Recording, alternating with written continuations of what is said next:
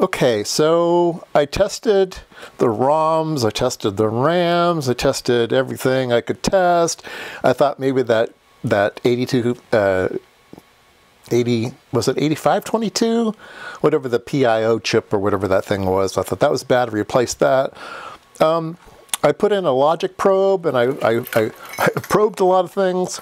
And what I discovered was that the microprocessor is a strange microprocessor. I've never been around one before. It's an 8608.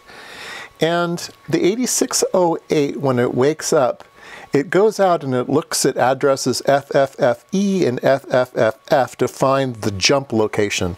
And then it goes there and executes the code. Well, when I put the logic probe on the A15 address line, when the microprocessor reset, the microprocessor never asserted A15. It never fetched anything from A15. So it just seemed wrong to me. So as a latch ditch effort, I figured, well, maybe the microprocessor is bad. Now, in my life, I've never seen a microprocessor go bad. Never. I guess it's the first time for everything, but I did find, so the 8608s are super hard to find. I did find some guy, I think it was in Hong Kong, who had some had a couple parts, and I bought them, expected them to be fake. No. I got them today, and they look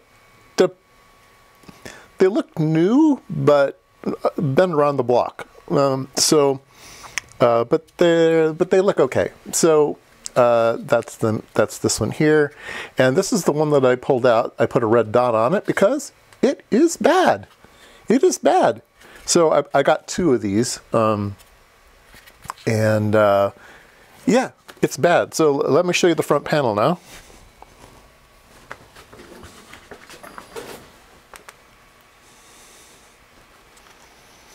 Let's go ahead and turn it on. Look at that. Look at that. It's perfect. It's absolutely perfect. So the only thing that was wrong with this meter was the microprocessor went dead. I have no idea why, but it seems to, that was it. Everything else seemed to be fine. So does it work? Is it a voltmeter? So it's got a kind of a funny configuration in the front. If you want to do DC, you put it this way. Want to do AC, you put it that way. And there's an option board. Keithley always had these option boards for AC. This does not have the option board, so it will only do DC. Let's see here. Let me get out a source of DC.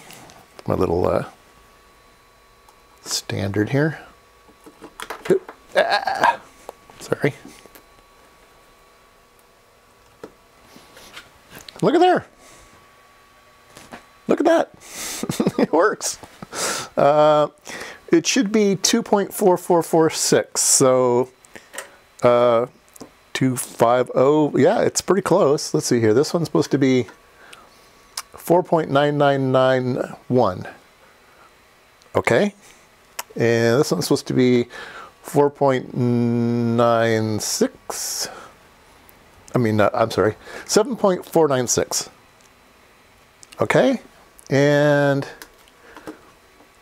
9.9952. So, it hasn't been cowled in a while. So that seems to work just fine.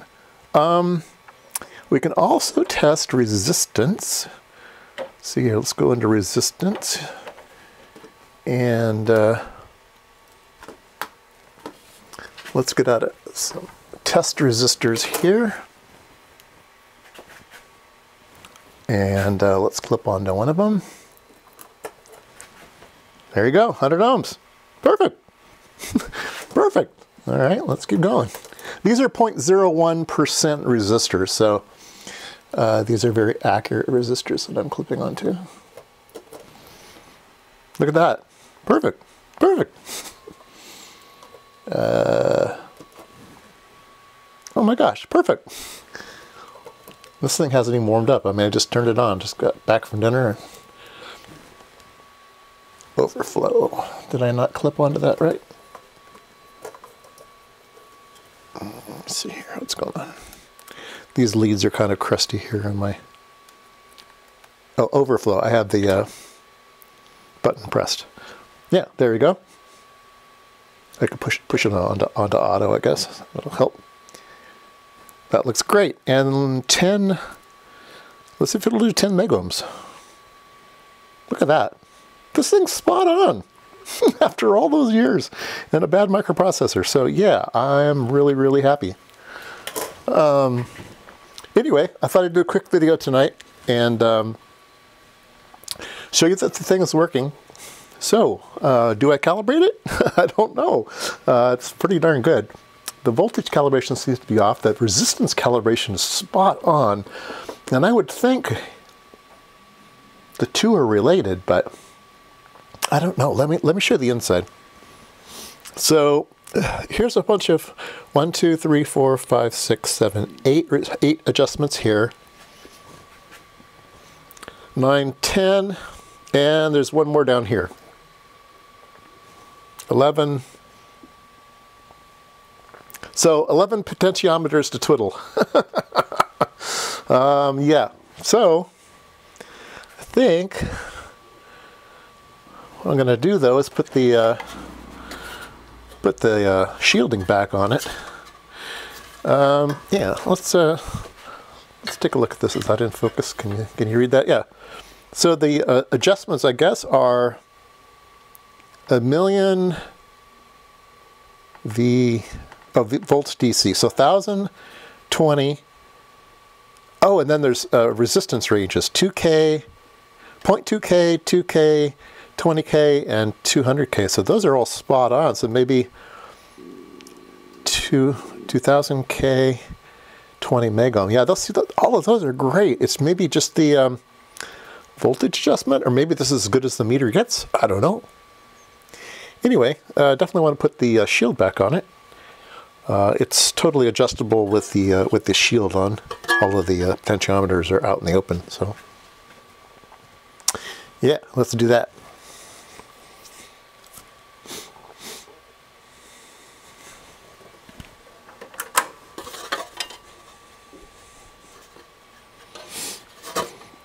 Let's see. That goes there. And that goes there.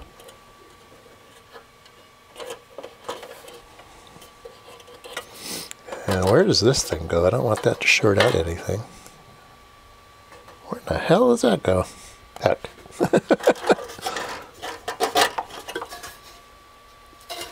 That's really strange. I guess it goes down in here like this. Yep.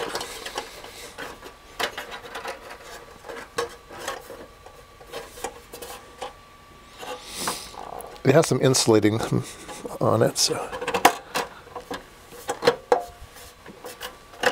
there we go. Shield's back on. Yeah, maybe I just need to let it warm up. So maybe tomorrow I'll go ahead and let it warm up for a couple hours and do some tests against my 6.5 digit voltmeters and see how this one does. This is a 6.5 digit voltmeter, so hopefully we can get them to all agree within a couple millivolts. Microvolts? Microvolts, I guess, yeah. But anyway, I'm very, very pleased to have a working meter again.